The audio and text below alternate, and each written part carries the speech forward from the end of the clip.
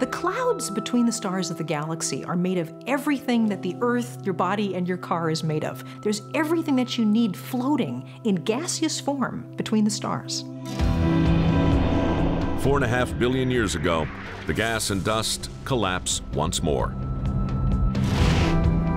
It ignites explosively to create a new star, our sun. Close to the young sun, all of the lighter stuff got blown away. What was left behind was the heavier, denser stuff. There was carbon, there was iron, there was gold, everything in between. Over time, these free-floating elements begin to coalesce. Dust becomes rock. Rocks join to form larger objects, called planetesimals. Finally, planetesimals join to form the Earth.